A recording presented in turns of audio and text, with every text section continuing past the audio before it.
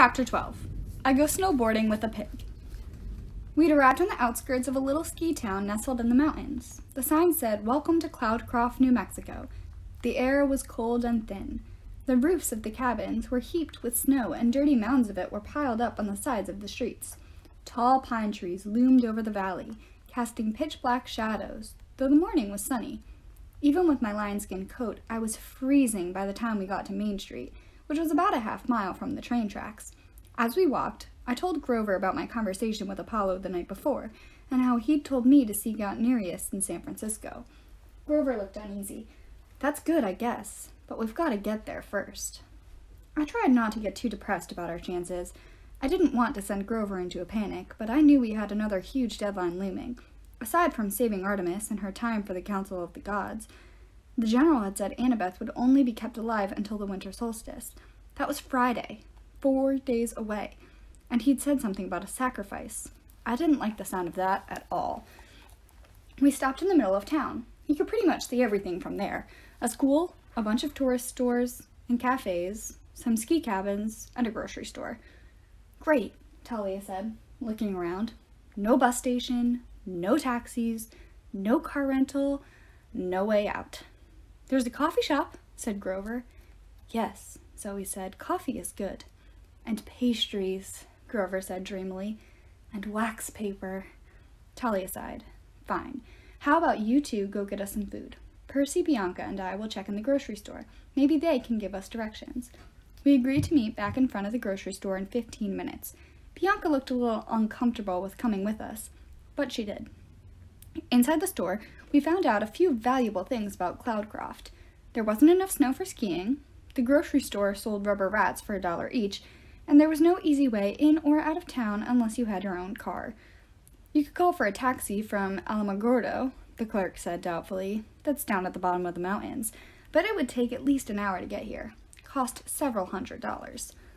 The clerk looked so lonely, I bought a rubber rat. Then we headed back outside and stood on the porch. "Wonderful," Talia grumped. "I'm going to walk down the street, see if anybody in the other shops has a suggestion." But the clerk said, "I know," she told me. "I'm checking anyway." I let her go. I knew how it felt to be restless. All half-bloods had attention deficit problems because of our inborn battle reflexes. We couldn't just stand waiting around.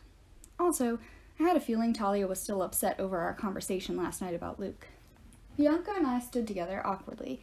I was never very comfortable talking one-on-one with girls anyway, and I'd never been alone with Bianca before. I wasn't sure what to say, especially now that she was a hunter and everything. "Nice rat," she said at last. I set it on the porch railing. Maybe it would attract more business for the store. "So, how do you like being a hunter so far?" I asked. She pursed her lips. "You're not still mad at me for joining, are you?" "Nah, long as, you're happy." I'm not sure happy is the right word, with Lady Artemis gone, but being a hunter is definitely cool. I feel calmer somehow. Everything seems to have slowed down around me. I guess that's the immortality. I stared at her, trying to see the difference. She did seem more confident than before, more at peace. She didn't hide her face under a green cap anymore. She kept her hair tied back, and she looked me right in the eyes when she spoke. With a shiver, I realized that 500 or 1,000 years from now, Bianca D'Angelo would look exactly the same as she did today. She might be having a conversation like this with some other half-blood long after I was dead, but Bianca would still look 12 years old. "Nico didn't understand my decision," Bianca murmured. She looked at me like she wanted assurance it was okay. "He'll be all right," I said. "Camp Half-Blood takes in a lot of young kids. They did that for Annabeth." Bianca nodded. "I hope we find her. Annabeth, I mean. She's lucky to have a friend like you." A lot of good it did her." "Don't blame yourself, Percy. You risked your life to save my brother and me. That was seriously brave. If I hadn't met you, I wouldn't have felt okay about leaving Nico at the camp. I figured if there were people like you there, Nico would be fine. You're a good guy." The compliment took me by surprise. "Even though I knocked you down and captured the flag?" She laughed. "Okay, except for that. You're a good guy." A couple 100 yards away, Grover and Zoe came out of the coffee shop, loaded down with pastry bags and drinks. I kind of didn't want them to come back yet. It was weird, but I realized I liked talking to Bianca. She wasn't so bad. A lot easier to hang out with than Zoe Nightshade, anyway. So what's the story with you and Nico? I asked her. Where did you go to school before Westover? She frowned. I think it was a boarding school in D.C. It seems so long ago. You never lived with your parents? I mean, your mortal parent? We were told our parents were dead. There was a bank trust for us. A lot of money, I think. A lawyer would come by once in a while to check on us. Then Nico and I had to leave that school. Why? She knit her eyebrows. We had to go somewhere. I remember it was important. We traveled a long way, and we stayed in this hotel for a few weeks, and then, I don't know. One day, a different lawyer came to get us out. He said it was time for us to leave. He drove us back east through D.C., then up into Maine, and we started going to Westover. It was a strange story. Then again, Bianca and Nico were half-bloods. Nothing would be normal for them. So you've been raising Nico pretty much all your life? I asked. Just the two of you? She nodded. That's why I wanted to join the Hunters so bad. I mean, I know it's selfish, but I wanted my own life and friends. I love Nico, don't get me wrong. I just needed to find out what it would be like to not be a big sister 24 hours a day. I thought about last summer, the way I'd felt when I found out I had a Cyclops for a baby brother. I could relate to what Bianca was saying. Zoe seems to trust you, I said. What were you guys talking about anyway? Something dangerous about the quest? When? Yesterday morning on the pavilion, I said before I could stop myself. Something about the general? Her face darkened. How did you... The invisibility hat. Were you eavesdropping? No, I mean, not really. I was saved from trying to explain when Zoe and Grover arrived with the drinks and pastries. Hot chocolate for Bianca and me, coffee for them. I got a blueberry muffin, and it was so good I could almost ignore the outraged look Bianca was giving me. We should do the tracking spell, Zoe said. Grover, do you have any acorns left? Grover mumbled. He was chewing on bran muffin, wrapper and all. I think so. I just need to... He froze. I was about to ask what was wrong when a warm breeze rustled past, like a gust of springtime had gotten lost in the middle of winter. Fresh air seasoned with wildflowers and sunshine. And something else, almost like a voice trying to say something. A warning. Zoe gasped.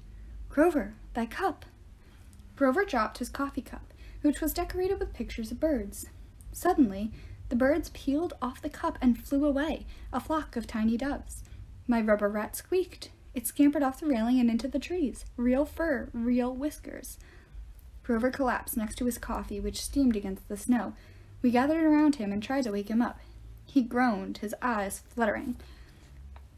Hey, Talia said, running up from the street. What's wrong with Grover? I don't know, I said. He collapsed. Grover groaned.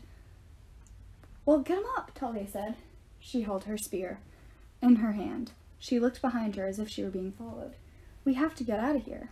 We made it to the edge of town before the first two skeleton warriors appeared. They stepped from the trees on either side of the road. Instead of gray camouflage, they were now wearing blue New Mexico State police uniforms, but they had the same transparent gray skin and yellow eyes. They drew their handguns. I'll admit, I used to think it would be kind of cool to learn how to shoot a gun, but I changed my mind as soon as the skeleton warriors pointed theirs at me. Talia tapped her bracelet.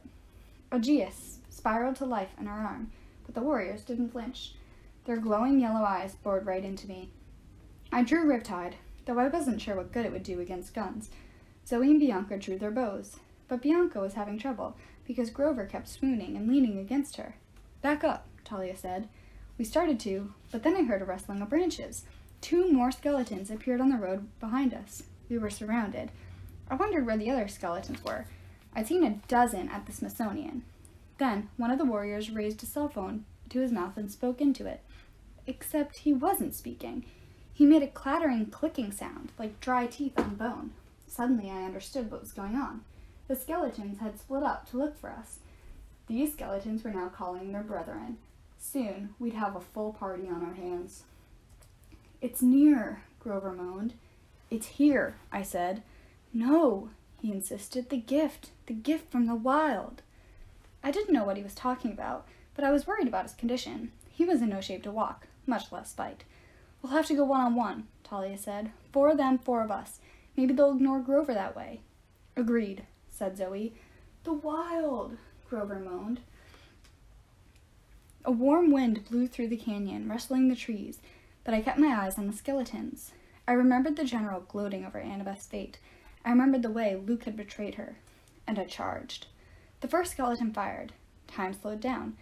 I won't say I could see the bullet, but I could feel its path the same way I felt water currents in the ocean. I deflected it off the edge of my blade and kept charging. The skeleton drew a baton, and I sliced off his arms at the elbows. Then I swung Riptide through his waist and cut him in half. His bones unknit and clattered to the asphalt in a heap. Almost immediately, they began to move, reassembling themselves. The second skeleton clattered his teeth at me and tried to fire, but I knocked his gun into the snow. I thought I was doing pretty well, until the two other skeletons shot me in the back. "Percy!" Talia screamed. I landed face down in the street. Then I realized something. I wasn't dead. The impact of the bullets had been dull, like a push from behind, but they hadn't hurt me. The Nemean lion's fur. My coat was bulletproof. Talia charged the second skeleton. Zoe and Bianca started firing arrows at the third and fourth. Grover stood there and held his hands out to the trees, looking like he wanted to hug them. There was a crashing sound in the forest to our left, like a bulldozer. Maybe the skeleton's reinforcements were arriving. I got to my feet and ducked a police baton. The skeleton I'd cut in half was already fully reformed, coming after me. There was no way to stop them. Zoe and Bianca fired their heads point blank, but the arrows just whistled straight through their empty skulls. One lunged at Bianca, and I thought she was a goner, but she whipped out her hunting knife and stabbed the warrior in the chest. The whole skeleton erupted into flames, leaving a little pile of ashes and a police badge. "How did you do that?" Zoe asked. "I don't know," Bianca said nervously. "Lucky stab? We'll do it again."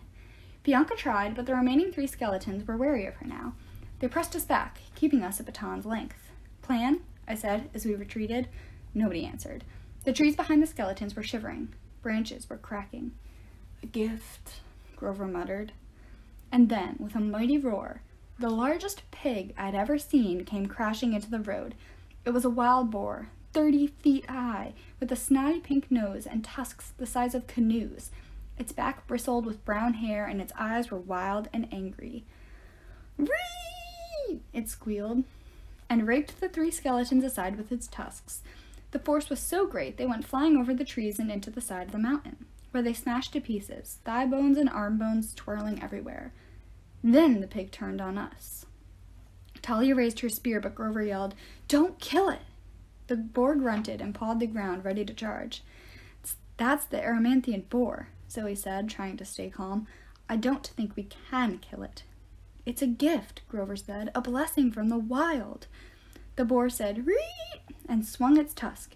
Zoe and Bianca dived out of the way. I had to push Grover so he wouldn't get launched into the mountain on Boar Tusk Express. "Yeah, I feel blessed," I said. "Scatter." We ran in different directions, and for a moment the boar was confused. "It wants to kill us," Talia said. "Of course," Grover said. "It's wild." "So how is that a blessing?" Bianca asked. It seemed a fair question to me, but the pig was offended, and charged her. She was faster than I'd realized. She rolled out of the way of its hooves and came up behind the beast. It lashed out with its tusks and pulverized the "Welcome to Cloudcroft" sign. I racked my brain, trying to remember the myth of the boar. I was pretty sure Hercules had fought this thing once, but I couldn't remember how he'd beaten it. I had a vague memory of the boar plowing down several Greek cities before Hercules managed to subdue it. I hoped Cloudcroft was insured against giant wild boar attacks. "Keep moving," Zoe yelled. She and Bianca ran in opposite directions. Grover danced around the boar, playing his pipes while the boar snorted and tried to gouge him.